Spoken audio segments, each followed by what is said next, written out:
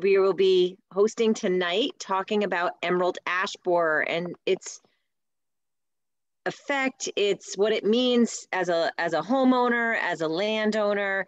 And we're going to take your questions in the chat box. We ask everybody to remain muted so that we don't have the background noise. When Russ first got on, he had some dogs barking. It was pretty funny. So we can see why we need everybody to mute. So thank you very much for doing that. If you don't figure out the chat box and you want to, have a question, wave your hands, wave your arm, and we'll see if we can get your question that way. I'm going to turn it over. Our speakers tonight are Russ Barrett from the Northfield Conservation Commission. We have David Paganelli, who's the Orange County Forester, and Joanne Garton from Urban and Community Forestry Program.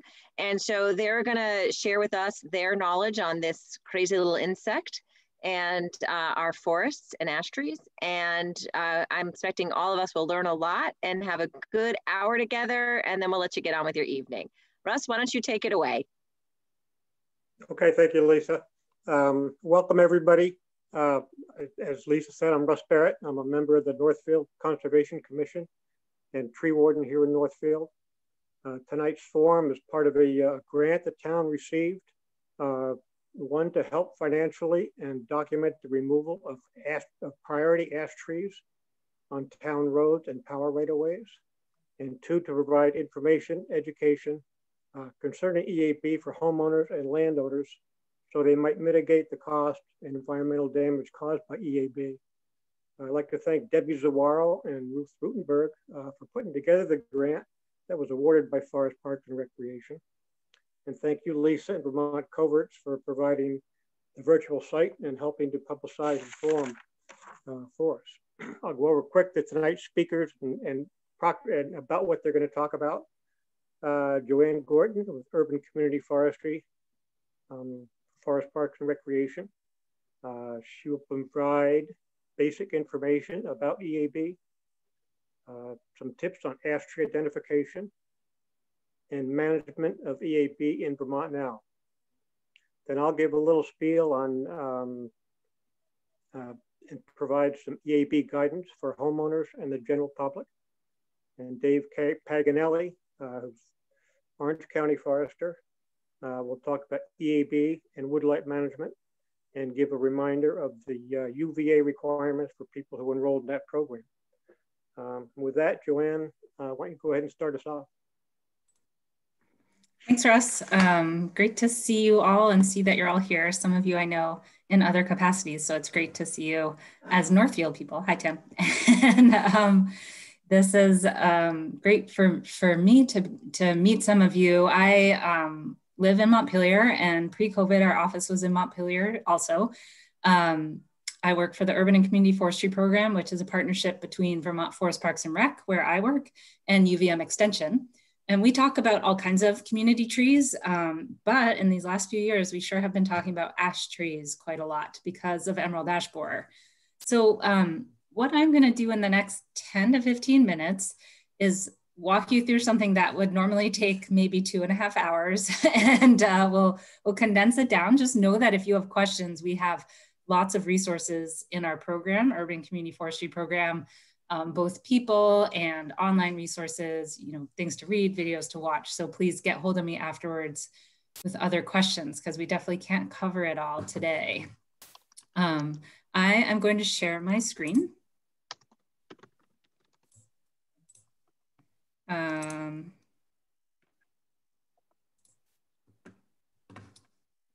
hopefully you are seeing a slideshow with a bunch of fall-looking ash trees.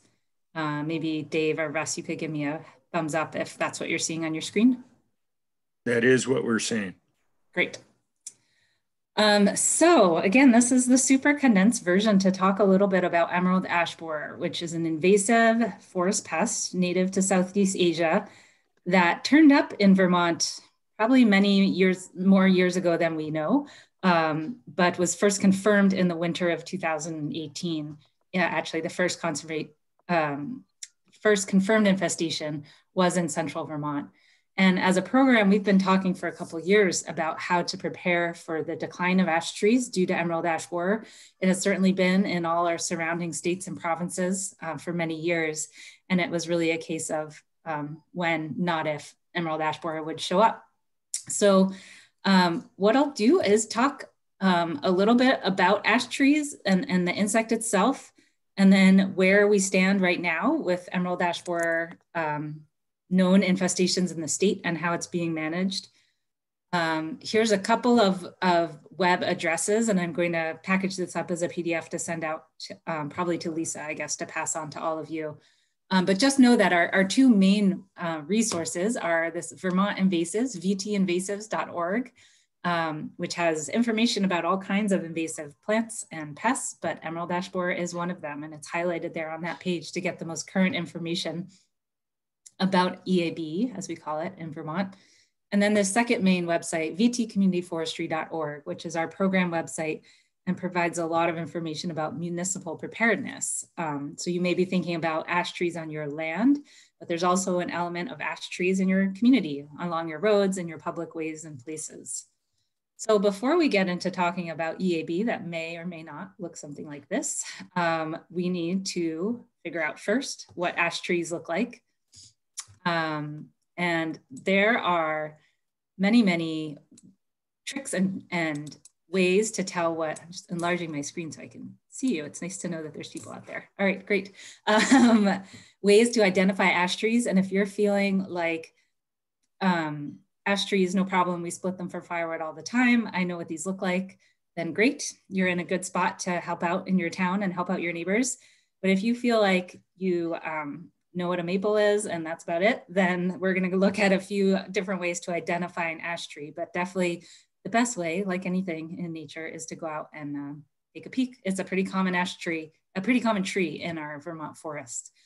So here's a couple examples of ash trees standing on their own, just so you start to look at the form. On the summer on the left, and in the fall, you get these brilliant yellow colors and sometimes quite purple in the fall. And we won't be seeing those now. So the key to think about is really the form of the ash tree. This is a bit more how we'll be seeing it over the winter. And many people feel that they can't identify a tree without the leaves, but in fact, strangely, I think ash trees are a little more easy to identify without the leaves. So a couple of things you want to look for in that to identify an ash tree is first and foremost this opposite branching. So hopefully you're seeing a close-up of a couple of ash tree branches here. All plants and trees have either opposite branching, where they come off exactly opposite each other, or alternate, where they switch going down the stems. And ash trees are one of our opposite branching trees. So step one, note that this is an opposite branching tree. I do want you to take a look. Let's see if I can find a good one. I'm gonna, just gonna move my circle here before we go back to the slideshow. Where is one? Here's one. Here you can see kind of an opposite branched ash tree that's missing its opposite.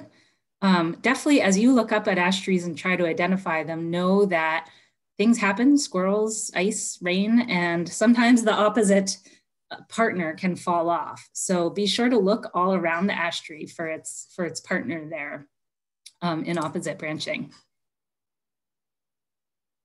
Bark is another telltale sign. This is a bark of a mature ash tree. Often the immature ash trees can look a lot smoother, but they have this diamond shape to them. And when you touch them, they're a little bit spongy compared to other types of trees. But really that furrowed and diamond shaped bark is pretty characteristic of both white ash and green ash. Black ash can look a little bit different, and that's sort of worthy of its own discussion, but the form looking up to the canopy is still the same. These opposite branches that are very stout. You know, going back to this slide, another common opposite branch tree is the trees in the maple family. We have a bunch of those, so you might be looking at those. And the branches of an ash tree are very, very fat. They're like sort of fat fingers sticking out, whereas the maple tree can get a little more wispy at its ends. So those stout branches, stout opposite branches are a key feature along with the bark.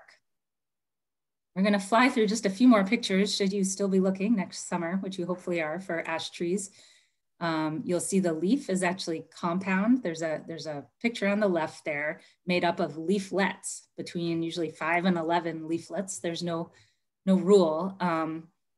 And on the right, the female ash trees will have these samaras, or these seeds that at a glance can also look a little bit like maple tree seeds, you know, the helicopters that you see falling down.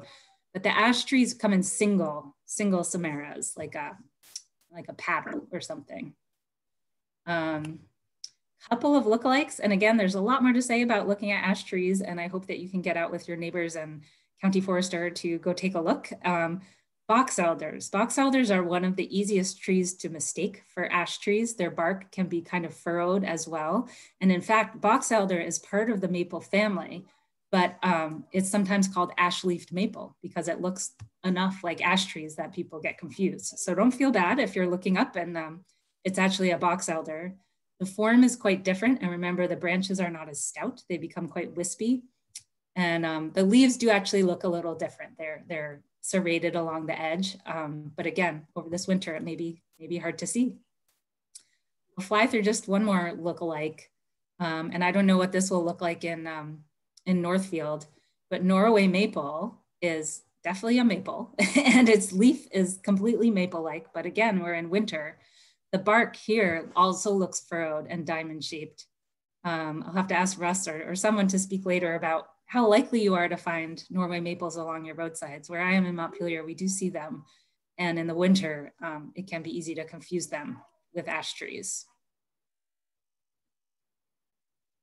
So as we speed through our quick FAQ on emerald ash borer. So here's the beetle itself. It's actually kind of cool looking, but unfortunately very destructive in our environment. Depending on how big your screen is, you may be seeing a very large beetle in front of you. But it's in fact about 3/8 to half an inch long. Little disruption upstairs, sorry. The beetle itself, again, is native to Southeast Asia. We're not exactly sure when it appeared in North America, except it was likely in the 90s, maybe the mid or late 90s. It was confirmed in 2002 in the Detroit area. And keep that in mind as we talk in general about emerald ash borer, that this is emerald ash borer in North America is a new thing. It's a new pest, and our research is less than 20 years old now. So as we start to think, what should we do ecologically? There's some things we know. We know that the emerald ash borer kills sometimes 99% of ash trees in an area. But the main thing to know is that there's still a lot to learn too. And we're trying to understand particularly how it affects white ash trees, which may have a slightly higher survival rate than green and black ash, which are the 3 species native in Vermont: white, green, and ash. But emerald ash borer has been known to affect all species of ash in Vermont. Very quick summary of how EAB does its work. The adult beetle does indeed feed on the leaves, the canopy of the tree, but it's in fact the larvae, the little wormy white things that do most of the damage and ultimately kill the tree. The female beetle lays its eggs on the bark, and the larvae end up hatching and burrowing down into the cambium layer. And they make these tunnels that are S-shaped. They're very characteristic in ash trees. And 1 or 2 of these is no big deal in the cambium layer, which is where the nutrients and water are flowing up and down. But once you get an infestation, these larvae make enough tunnels that they girdle the tree. They cut off all the nutrients to the tree. And that is ultimately what kills ash trees and kills them quite quickly. They just don't. Our native ash trees, which have not grown up, evolved in concert with emerald ash borer, don't have native defenses to this. Some do, not many. And we're still, again, it's only been 20 years. We're still trying to understand how resistant and how tolerant ash trees are, our native ash trees are to the emerald ash borer. So once the larvae, they do this amazing magic show when they turn from larvae into beetles, and they ultimately burrow out as beetles, these green metallic beetles, and fly away. to their next host spot, whether somewhere on the same tree or on a nearby ash tree. Here's a couple of the larvae, what they look like, and it's totally amazing that this does turn into a green beetle, but it's really those, there are many signs and symptoms of emerald ash borer in an ash tree, but it's really the conformation of these larvae and their S-shaped galleries that tell a forest health specialist that yes, this is EAB in our tree. A couple of the signs, and I'll wrap up in the next 3 minutes or so to pass it on. There are many reasons that people can think they see emerald ash borer in their ash trees. This is one of the most common reasons, called woodpecker flecking, or sometimes known as blonding, where remember that the larvae is just under the bark of the tree. And the woodpeckers know that. And so they start flecking off the edge of the bark to get the larvae. So if you see ash trees with deep, deep holes in them, the woodpecker is probably going for something else. But the fact that they can go just under the bark is a sign that there's some emerald ash borer there in the tree. Ash also have many other native borers. So, some of these signs and symptoms need to go hand in hand to eventually conclude that emerald ash borer may be the cause of ash tree decline. So a couple of those signs are canopy thinning. 1 year your ash tree looks great and the next year it doesn't. Bark splitting, in some of these deeply infested trees, you can sort of reach your hand in there and pull off the bark and see the galleries right below the bark. Epicormic branching, which is sort of this last ditch attempt of the tree to form more leaves, but often lower down on the tree. And that can be a sign that the tree is clearly stressed and may have emerald ash borer. And these D-shaped exit holes, which if you've got very keen eyes, you would start to see. The infestation often starts in the canopy layer of, high in the canopy. So by the time you're walking down the street or through your property and you see these exit holes, you can be pretty certain there's a pretty severe infestation in the ash trees there. And lastly, these S-shaped galleries, which you only see if the bark is coming off or if you use a draw knife to peel the bark off the tree and see those, which, in itself is severely damaging to the tree. So you would never want to do that unless you have a particularly good reason and it's your tree. So it would definitely injure the tree there. Last thing is just sort of where EAB is in Vermont and what that means. We estimate that in our Vermont forests, 5 to 7% of our trees are ash trees, which still makes 160 million odd ash trees, white, green, and black. But in our urban areas, these are street trees. Walk down Main Street in Montpelier, they're all green ash. And in some cities already, they're doing a lot of inventories, and I know Northfield has done one too in the right of way.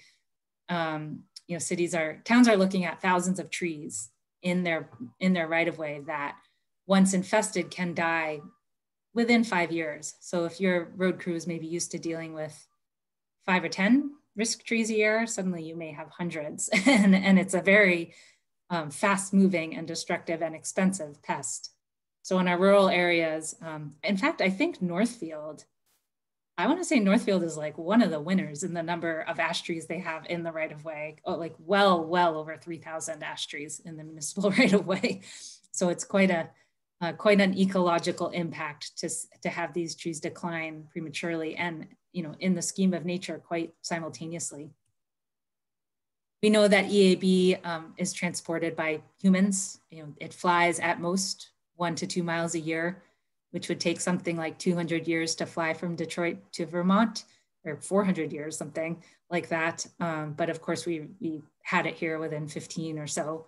And it's been, like I said, it's been around all our neighbors, but certainly firewood, ash lumber, even nursery stock, any wood product packaging that's not been heat treated in any way can harbor these larvae, which they're amazing. They can overwinter in a piece of firewood for 2 winters. They can survive underwater for hours. The only thing that can really kill them is a heat treatment.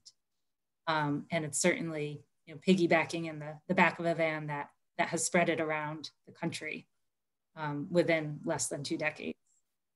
Kind of Colorado and east.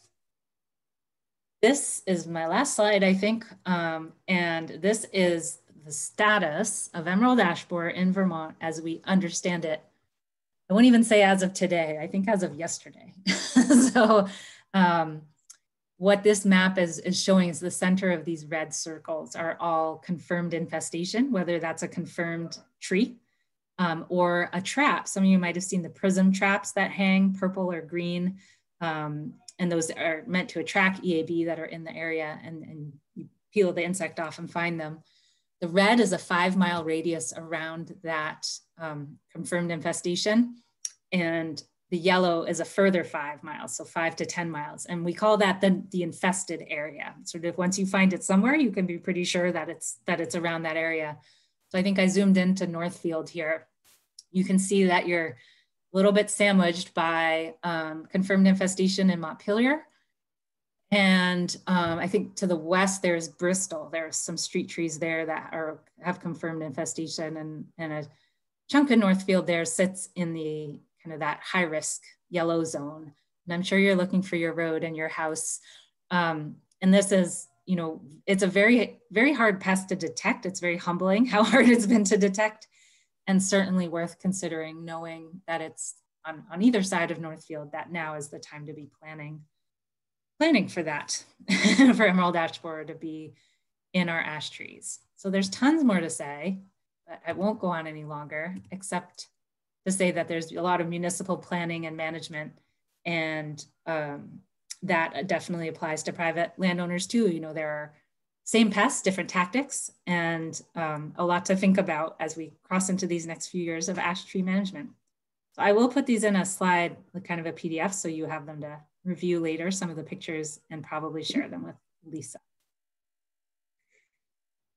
Version. So I'll pass it to Dave, I think, or back to Russ.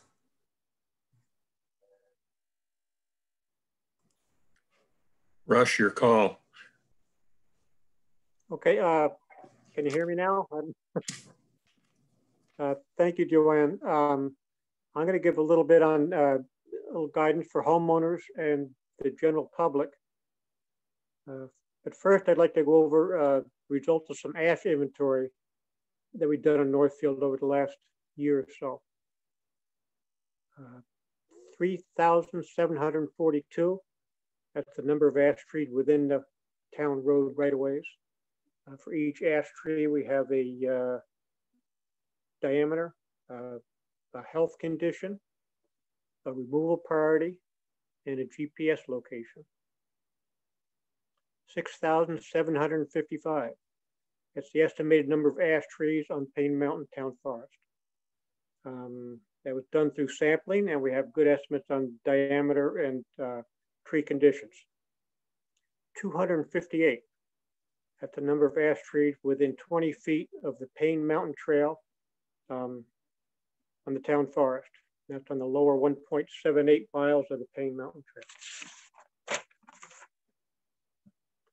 Trail. Quick homeowner's guide for EAB. Number one, as Joanne said, learn to identify your ash trees. If you have trouble with this and can't get a friend to help you out, you can give me a call, Northfield residents only, and I can come visit and help you out with your ash identification. A little repeat of what Joanne said, learn the signs and symptoms of EAB. Dieback of the foliage. Look for recent woodpecker activity. Insect galleries under the bark. Sprouting of branches. And the D-shaped exit holes. And then you got to decide what you want to do with the ash trees you identified. At this time, the most likely scenario in Northfield would be your tree is probably not infested with EAB, but EAB has been identified in nearby communities, which could be Montpelier. Okay, if the tree is healthy and important to preserve, consider treatment using a professional arborist approved for injection of the pesticide. The cost of that, we had some done in the village. It's $12 per diameter inch.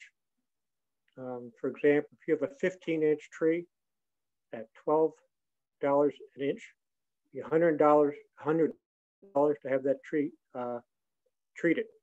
However, it will last approximately 3 years. So it comes out to $60 a year. Okay, if the tree is not important to preserve, consider removal and replacement with a different species. Remember, the cost of removal may double over time as the tree's health and structure declines. Anybody who worked in the woods or with trees, dead trees with dead branches are very difficult to work with and very dangerous. The wood cut can be used for lumber, firewood, landscaping. Just be sure that no ash wood leaves the area in order to help slow the spread. For the general public, I would say once again, just become aware of what the symptoms are. If you see any, report the damage you notice. If you notice any, we can report it to vermontinvasive.org,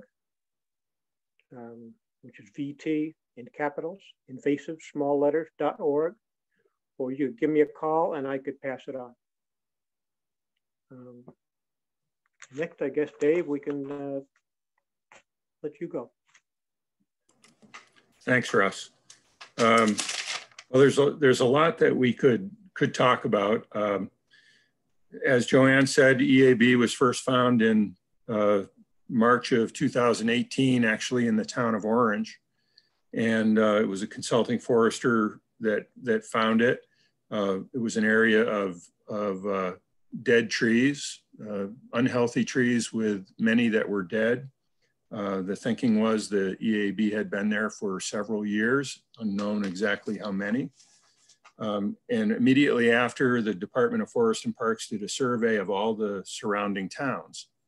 And whenever we would find another ash tree that was infested in a different town, then we would do a survey of all the roads in all the towns around that town. And we found it in 4 towns initially. So it was initially found in Orange. We did these surveys and we found it in, I think it was Barrytown, Groton, and Plainfield. I think those were the other 3 towns. And I found the tree in, my crew that was doing the survey found the tree in Barrytown, and it was as obvious as you could ever imagine. It had it was just like Joanne's slide. It had, woodpecker holes. It looked like it was, probably had hundreds of woodpecker holes, and actually had some of the bark knocked off to the point where you could see galleries from the road in your car. You could see galleries. So it was just as obvious as could be. And what confounds us is that the tree next to it, literally 6 feet away, another ash tree, looked fine. And now it's been 3 full growing seasons. And I went back last week and the tree next to it looks fine. So here you have a tree that's clearly infested, been infested for years. And there's another tree that you could literally almost touch both trees and it looks fine. And a lot of the trees a lot of the ash trees that are within sight around this clearly infested tree, 3 years after we found it, you can see that some of those trees are unhealthy. You don't see any symptoms, no woodpecker holes, no blonding, no splits in the bark, just a general malaise. You can tell some of the trees are not healthy, but if you didn't have that one tree that was a clear example, you'd never even think about it. And so that brings up, what we might find along our town roads or near our municipal buildings or public spaces, or in our town forests or on our own private forest land. You will, if you go out into your forest, I can promise you that you will find some ash trees that look unhealthy. And they may be unhealthy, and they might be unhealthy for some other reason than EAB, or they might have EAB, and we can't tell. And it's the same thing along your town roads, and it's the same thing along the edges of your cemeteries and near your town buildings and along power lines. And I think we need to treat these trees differently. If we're starting to remove trees for safety reasons while they're still alive, we want to focus on our town roads and any place where they create a potential safety hazard. In the woods, they could hang on for quite a while. These trees in Barre town have held on for quite a while. There's no indication that they're going to die en masse. They may, maybe next year all of a sudden they'll turn some corner and there'll be mass mortality, but we're not seeing that. We're just not seeing it. So people often say, how long do I have? When there's EAB in the next town, when do I need to do something? We don't know. We really don't know. You might find that you have a real problem in a year or two, or you might have a problem in 10 years. You're going to have a problem, but it might be 10 years. We don't know. So we've heard stories from other places. And there was a speaker at one of our forest health meetings that said in the first 5 to 6 years after the insect is there, it's hard to find an unhealthy ash. And then the second 5 to 6 years after that, it's hard to find a live ash. And so we're in year 3 and we've got plenty of live ash and not that many infested trees that we know of. So, we don't want to rush into anything. You don't want to rush into mass salvage in the woods, on your town forest, on your private land. You don't want to go way out of your way to just salvage all the ash right now. There's no rush. You have time. If you're in current use and you have a timber sale planned, probably makes sense. We're in Northfield, being within the high risk area, which is the outer band of those circles that Joanne showed us. About 2/3 of the town of Northfield is in that high risk area, and the rest of it is close enough that it may as well be. So if you have a timber sale planned, you may want to harvest a little more ash than you might have 10 years ago, doing the same work in the same place. If it's just a little bit more and it doesn't really change what you have planned, there's no need to amend your plan. If it's a mass salvage and it amounts to a different kind of a harvest than what you have planned in your management plan, then you do need to amend your plan. It's not something that's difficult to do, but it is necessary to do it. The management plan is really a management agreement between the landowner and the state. And if the landowner decides to change the agreement, it's only proper that, that the state gets a chance to review it before it happens. If you don't have a timber sale planned and you decide you're going to salvage your ash, you definitely need to file an amendment to your plan. And most of the time we're pretty agreeable. It's just that it's something that you want to be sure that you do so that there's no misunderstanding about what's happening or why it's happening.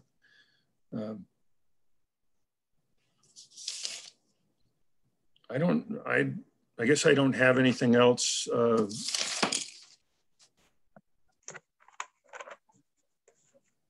One other thing I wanted to mention, at the beginning of 2018, at the very beginning in January, we didn't know we had any EAB. Now we have, by my count, 21 confirmed EAB locations in Vermont. And, that's 21 separate circles, some of them overlapping, so it's hard to exactly count them, but they're starting to coalesce.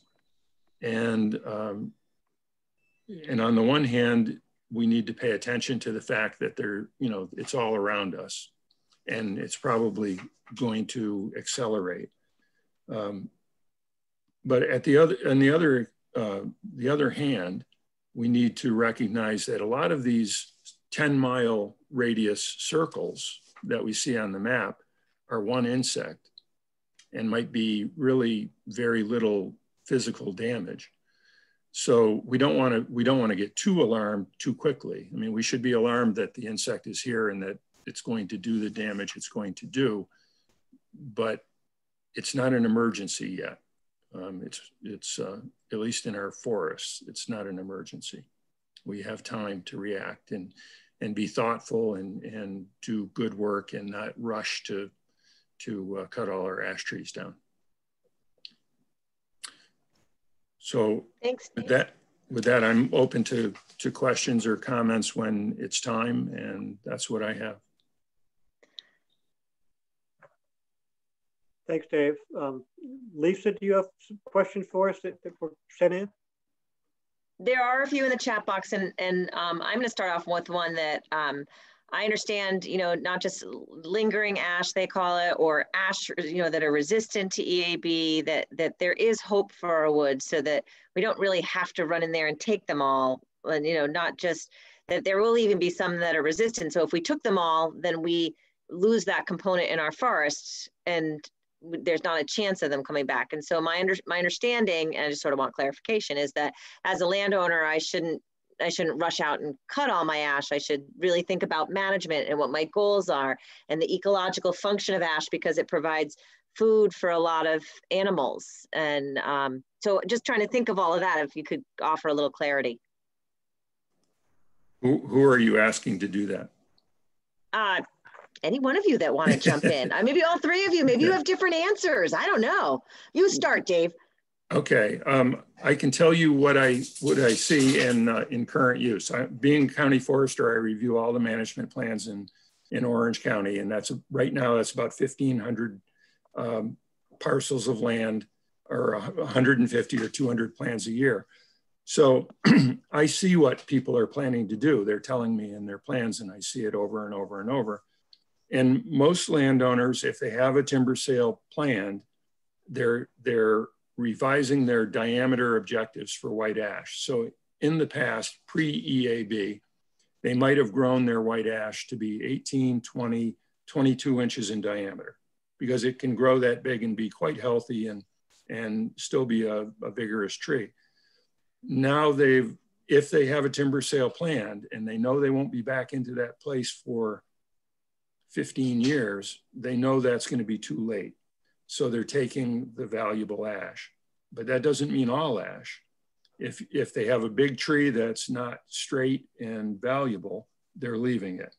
If they have trees that are 12 inches or 14 inches or 10 inches or 8 inches, they're leaving them in most cases. Most people are harvesting their ash that's good quality and 14 inches and up. That seems to be the pattern. And they're trying to maintain their stocking. So if ash makes up 10% of your forest, they're not taking an additional 10% in their timber sale. They're still taking exactly the same amount so that they have the same residual stocking. They're just choosing the ash over something else and leaving something that they otherwise would have cut. So that's generally how people are treating it. And I very seldom see anybody making a sale just to get their ash. It's like they have a timber sale planned in 2 or 3 years. They plan to take the ash in 2 or 3 years. They're not going in this year and grabbing it. So that's important to note. I don't see anybody doing that. Okay. Joanne, Russ, you want to add anything to that? You go first, Russ. Joanne, go ahead. Oh, okay, I'll go ahead. So I completely agree with everything Dave said, and some things that I didn't even know about what people are choosing to harvest. In our field, specifically in urban and community forestry, we're looking at trees that often have some kind of target. It's a tree that's outside the school or over a power line, or it's the tree that shades your house from the southern or western sun, and if it falls, it will, you know, there goes your kitchen. It's kind of that type of management is very targeted and specific to assess what the target is and what the risk is. So some trees may be large and vigorous and healthy, and the town may decide it's time to address them now, and you can address them through taking them down. That is a way to reduce the risk and also a definite way to kill a tree. But you can also choose to treat it. Someone was just asking about pesticide applications. This is a very real and effective way to treat certain ash trees. Russ was saying how many thousands there are both on the roads and in the town forests.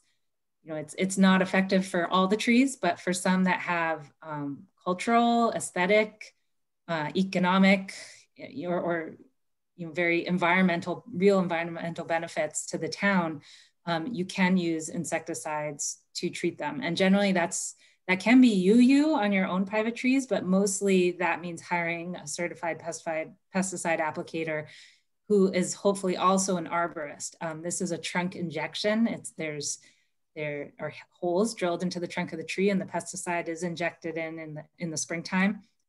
So of course, if that's done incorrectly, it can also damage the tree. But they're known to be very effective. I'm gonna say like in the 90% effectives, and also administered every 2 or 3 years. So there are some real benefits to keeping ash trees standing, because they offer, you know, a lot of services as shade trees, as items of beauty. And then, you know, I would be remiss to leave out the cultural importance specifically of black ash. And one of my questions for you, Russ, or others in Northfield who have been out on the roads a lot, is thinking a little bit about, have you seen a lot of black ash? So again, we have 3 native species in Vermont, white and green. White in central Vermont, we see them a lot. I bet that's what you have a lot of on your properties. The green ash are often these street trees or planted trees, or you see them more in the Champlain Valley area. Black ash, they like very wet areas. You can have black ash swamps, but I've seen them in roadside ditches because those are wet, and somehow they grow there. And for the Abenaki people, black ash trees are an important component of basket making, and culturally, imagining these trees not in the landscape anymore at all is very, very hard to stomach. And thinking now about where these trees are, where they grow, what environments they like, does give us hope to plan for some kind of future of ash in our forest, which will be probably beyond all our careers in terms of time frame. But there really are so many reasons to take a look around and see what type of ash are growing where, and what that might look like 10s or even 100 years from now, when we understand more about tolerance and resistance and biocontrols and all the sort of different layers that we're learning about regarding ash tree ecology in our area. So yeah, lots of reasons to think about leaving them. But also some real reasons to think about public trees as an infrastructure. And if you know that many of them will fail, do you want to take them down? Do you want to treat them? Do you want to start planting? Maybe all of the above. So yeah, I'll pass that over to Russ now for his reflections.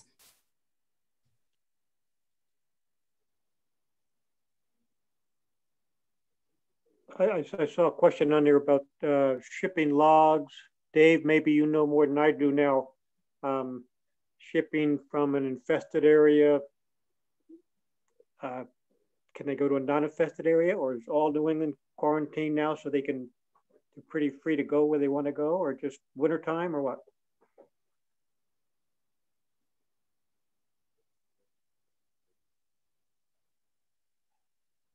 Oh, you're muted, Dave, if you're answering.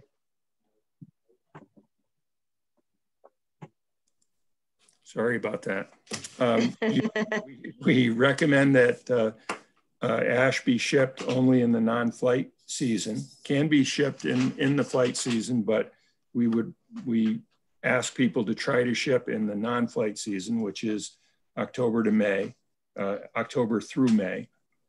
And the way you would do that is you can ship it to an uninfested area, but you have to notify the purchaser of the origin of the logs. So you would tell the purchaser that the logs are coming from an infested area, and then they would make special provisions. They would take the bark off, and if it was during the flight season, they would process that bark immediately. If it was during the non-flight season, they would process the bark before the flight season, and they would saw the logs promptly. So they would keep the logs separately and saw them promptly.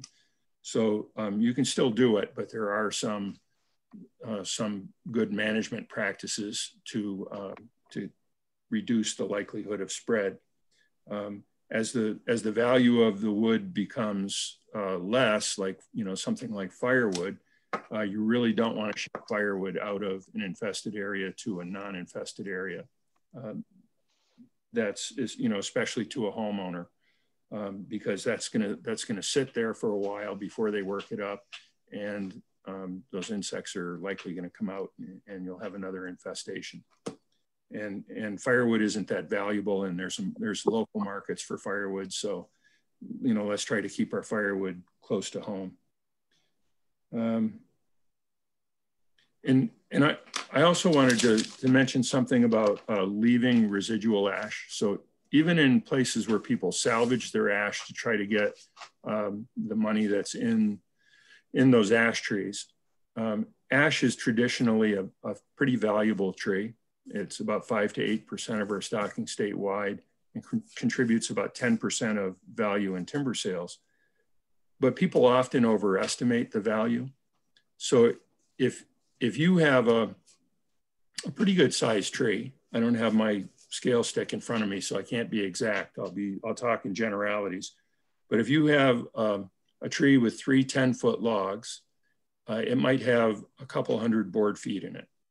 And if you were to get $200 a thousand in stumpage, that tree would be worth $40.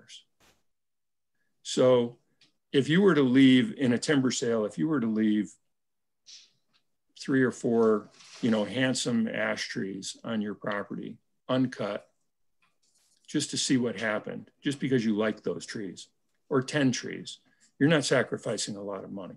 It's not like they're $500 a piece or something, so that's just something to keep in mind. The price of keeping some ash in your woodlot, even if they die, it's not a great loss. Great, thank you. Let me ask you another question. Joanne, you mentioned biocontrols. Where are we at with biocontrols here in Vermont? Has there been a release of any of the beetles? I know beetles have been one of the controls that they've talked about. There have been, I believe, 2 releases of biocontrols in the state, both on state lands, and Dave can check me on this. One is nearby in Plainfield, and at present, what we know about biocontrols are that there are certain type of wasp, a parasitic wasp that feeds on the either the larvae or the eggs, I'm not sure, of EAB. We actually are starting to get a lot of questions from people like you who are curious about biocontrol sites, like would their forest be a good candidate for a biocontrol site? And our forest health folks are kind of working on answering frequently asked questions about that. Generally, for you to even consider releasing these parasitic wasps, the infestation has to be confirmed. Like there has to be something going on there. There needs to be sufficient food for the wasps to see how it's controlled. I think this year was the first year of the biocontrols that state of Vermont has tried. Do you think that's correct, Dave? I think so. And you're right about the 2 sites. One was South Hero and the other was Plainfield. 4,500 insects at each site. And they were wasps that parasitized the larva. And there are 2 kinds of wasps that are available to us. 2 that parasitize the larva and 1 that parasitizes the eggs. And next year, they're going to release all 3, I guess at those same sites. How soon will they think they might see an effect of those? What's the, what have they seen elsewhere? Or what are they anticipating? I don't know.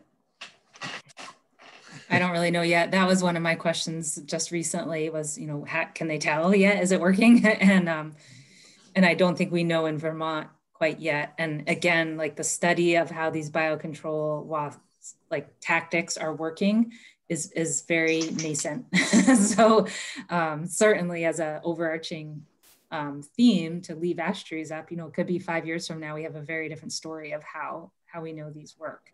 At present, it's not something like you or I could go on to Amazon and order. Like it's a fairly controlled process, but it will be really interesting to think, you know, knowing that what 70, 80% of our forest is privately owned, how can private landowners start to weigh in and say like, I think I've got a great site. I think like this is what's going on and it would be great to try that here.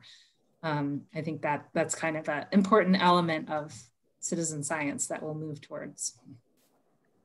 There's a group I'm working with for New England involving some of the Forest Guild members and some of the researchers putting together 10 steps for landowners to think about when they're thinking about managing their ash. So all the landowners online here should stay tuned for that. It's not done yet, but we're working on that. So that's kind of exciting. I have a question relating to sort of like the wave of EAB, right? You know, we expect this sort of like, you know, progression. We're going to have a lot of them, sort of like gypsy moths. And now we've learned to live with gypsy moths. And yes, we have bigger outbreaks, but it's not devastating and so overwhelming to our forest. Is that the anticipation or hope for EAB? Probably no. There will be, you know, low level EAB infestation that then grows quickly and followed, you know, a peak that's followed by ash mortality. Essentially, you'll see a lot of ash die fairly quickly altogether. And that at which point you would hope that the ash are dead. And so the EAB are starved out essentially, that there's nothing left to eat. Ash trees are prolific sprouters at times. They require certain conditions, but they can certainly, you know, pop up either from stump sprouting or through their own germination. But we're finding that EAB will infest trees as small as 1 inch in diameter. So that means that there's sort of this constant food source coming. And what we've seen so far in the Midwest is that despite there being a peak of EAB population, that it then lowers down, but it persists in the landscape. There's enough ash around to sustain a base level population of EAB. There was some efforts to try to create sort of a dead zone around a new infestation, you know, taking down the ash trees for, I don't know, a mile radius or something like that. In hopes of starving them out, which has worked with other insects, but it has not worked with emerald ash borer. One other thing that goes on is that when the infestation wave rolls through, it doesn't touch every place. So ash will suffer mass mortality, but there will be islands that for whatever reason don't suffer mortality, or they may be infested, but for whatever reason, they don't, you know, a high proportion of the trees don't die. So that matters because they'll still produce seed. And so even though in the first wave, most of the mature ash trees will die, there will be some that will survive that first wave and still produce seed. And then, you know, there's all the ash regeneration that exists in our forest. You know, it's probably billions of trees, and they'll grow.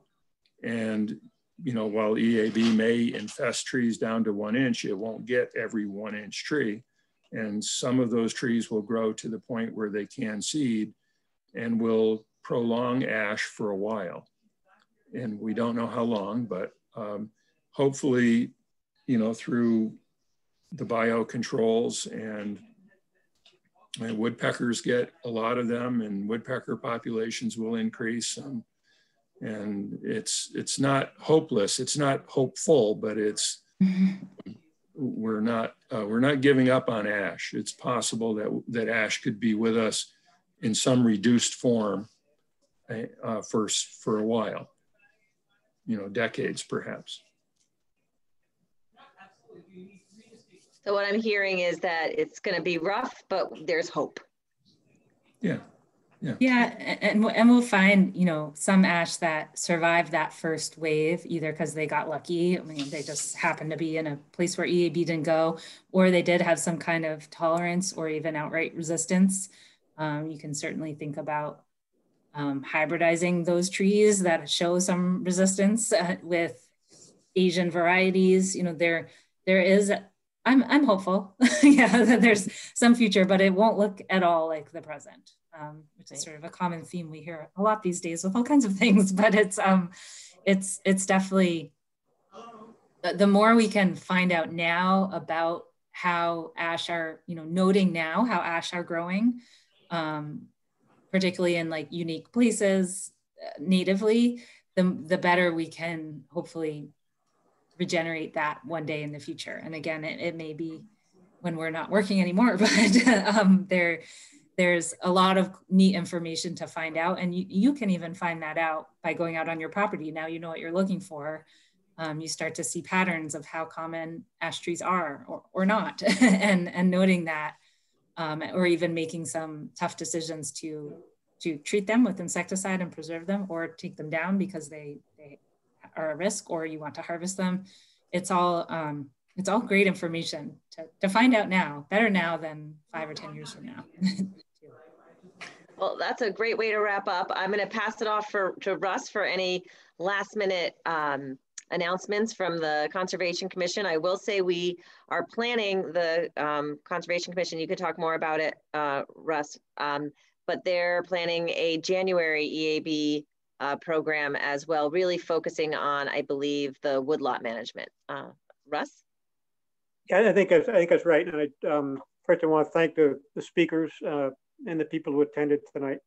We are talking about a planned forum on January 13th, primarily aimed at woodlot owners, and maybe get into more about markets, get a good explanation of the quarantine, UVA specifics, harvest timing, log shipping, and so forth. But that's about it as far as I'm concerned. And once again, thank everybody. Great. Well, thank you all for joining us tonight. We will post this online on Coverts YouTube channel. So if you want to share it with any neighbors or friends, you're welcome to do that. If you're not already signed up for the Coverts e-newsletter, you can do that on our website to hear about programs just like this and other great facts about our woodlands and wildlife here in Vermont. And we wish you all a wonderful evening and a great weekend. And for those who are heading in the woods next week for deer season, good luck. Thanks, Lisa.